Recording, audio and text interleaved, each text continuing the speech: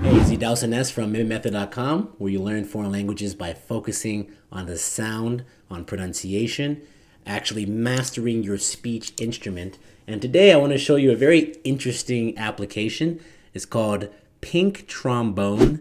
If you go to Dood.al/Pink Trombone, it is a barehanded speech synthesis application. Now, just in the name alone, Pink Trombone and barehanded speech synthesis, there's lots of associations being made here that I find quite humorous.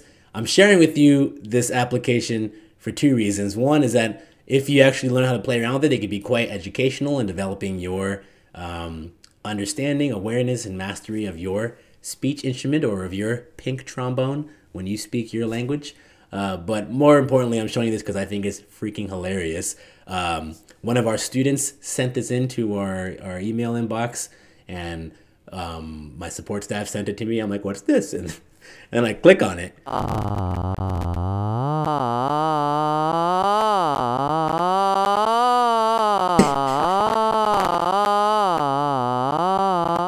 All right, so what's going on here, right? So as soon as I heard this the first time, I just burst out into laughter. I'm like, what is this? It's just this weird wiggling piece of pink stuff, and this guy who's just moaning in ecstasy. I'm like, what is this? And I'm like, oh, this is actually quite cool. It's an interactive application for seeing how manipulating different parts of your mouth produce different sounds. Because after all, that's all speech is.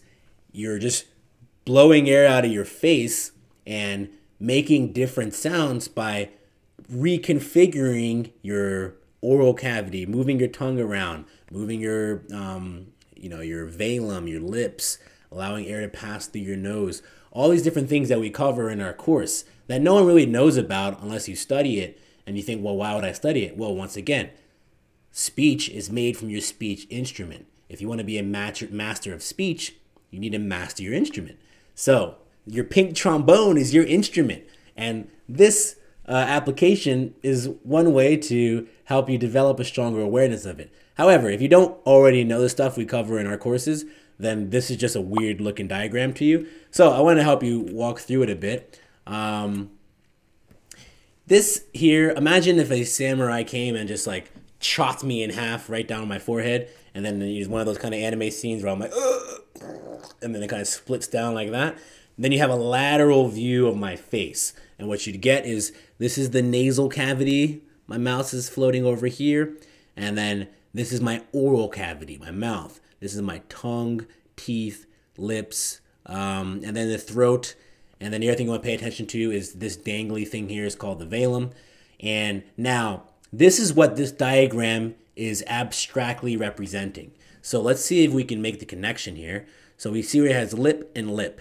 So my lower lip is here, and my upper lip is here. So this is your lip and lip right here.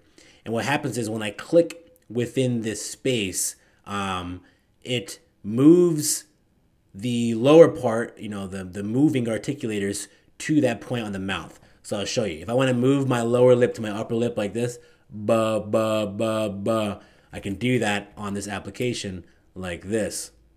Ba ba ba ba ba ba ba. Oh, this guy's voice is hilarious to me. It's just hilarious. Ah! Anyways, you get my point. So I go ba ba ba ba, and then that's how I get the B sound, right? So if you once again know our program, you'll know the difference between a vowel and a consonant. A vowel is when airflow is allowed to flow freely from, through the throat out through the mouth unobstructed. Whereas as soon as you move your tongue or your lips or anything else to obstruct that airflow, you're now in the realm of consonants. So when I move this lower lip up, ba, ba, ba, I'm making what's called a bilabial stop, ba. So I'm stopping air between my bilabials, my two lips, stopping airflow, ba. And that's what this application allows you to do. But I can also move my tongue. So I encourage you to go to this app and just start playing around and clicking around and see what happens to the voice when different manipulations of the mouth are made. So let's turn our friend on again. Alright,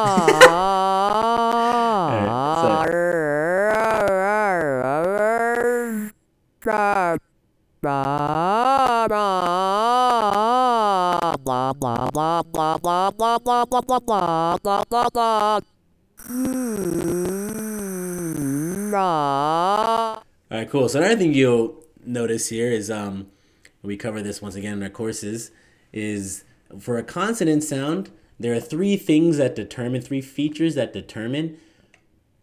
distinguish one consonant sound from the next. And one of them is place.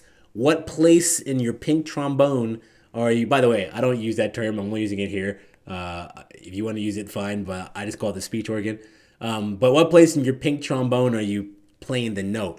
Where are you blocking the airflow? And you notice when I clicked around, it made different noises. When I click in the middle here, it's like rah, rah, rah, rah. That gives you your R sound. And when I click here in the back, ga, ga, ga, ga, that gives you your G sound. The G is made from the back of the tongue pressed up against the soft palate. So ga, ga, ga, right? So that's the place that it's made. But another thing that determines it is the manner of the blockage, or how is it being blocked.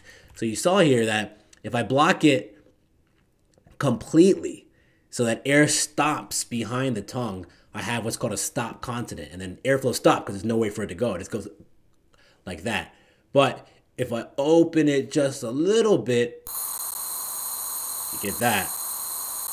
That's the fricative sound. So you see how it's, and it kind of opens up. So when I make that, it's called a voiceless velar fricative. You get it in Spanish and words like Javier. You get it in Portuguese like Roda. And in various other languages it'll show up. You get it in German, machen. That's that sound there, where the back of your tongue is pressing and releasing. But if it gets just a little bit closer, it's a different sound. So that's that. All right. And so you can play around with the manner in different places, right? And then the other thing, the third feature of a consonant sound is the voicing. So when your voice box is vibrating, your voice box, your vocal folds are at the top of your trachea here. And it's basically two folds that come together and start to kind of undulate and vibrate. And then when they vibrate fast, I get a higher pitch sound. And when they vibrate slow, I get a lower pitch sound. And when I pull them apart so they don't vibrate at all, then it's like I'm whispering. There's no vibration, right? So that's how voicing works. You can play around with that here on the app with this box here. I move the pitch up this way, pitch down this way, and I can start to turn the voicing off entirely by going down this way. We'll see how it goes. All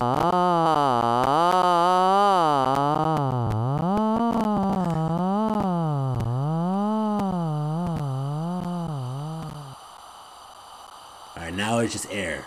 It's just air. And if I leave it here, there's voiceless consonant sounds I can make. So if this is my ga, ga, ga, now I should be getting a K sound. Ka, ka, ka. Hear that? So it's ka, ka. Now it's a K. And if this is a ba, ba, ba, now it should be a p, p, p, a P sound. Hear that? Pa, pa, pa, pa. So, turn that off.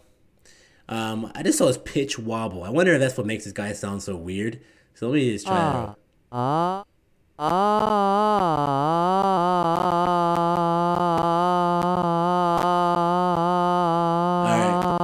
That makes him sound less weird to me.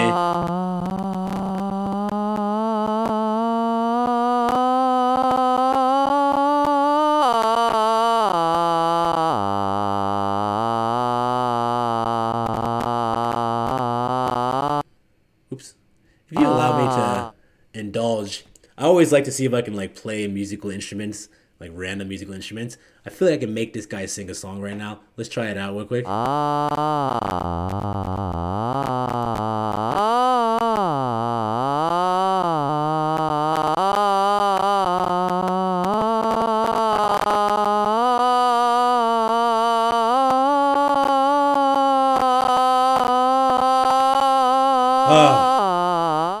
Marvelous, marvelous, beautiful, beautiful pink trombone, man. Cool. So I think I've played around with this enough.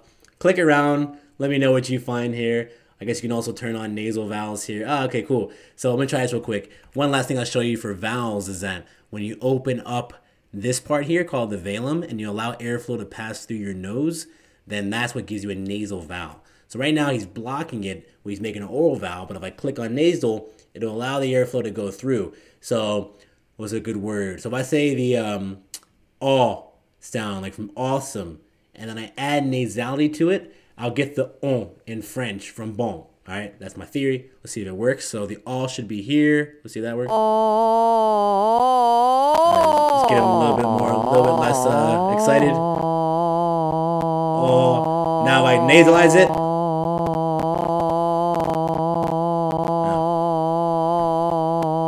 I don't hear much difference, to be honest.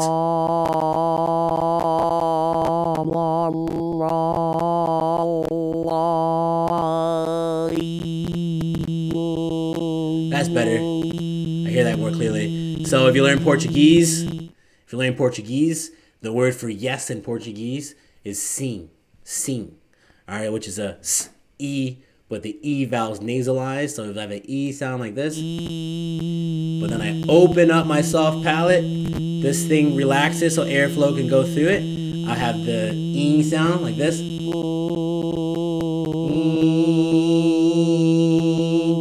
And that's that.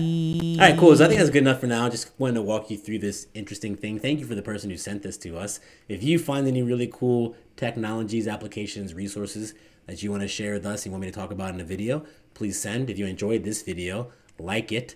If you have any questions on how this works or pronunciation or language in general, please ask in the comments. Also, let me know if you want me to make a video on something else. Share it in the comments. And finally, if you can, subscribe. We're trying to get to 10K subscribers and making more videos now, educating and entertaining, hopefully, as well.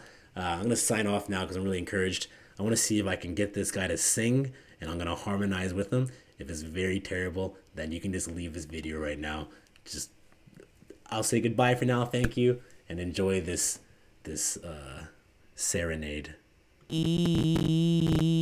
Yeah.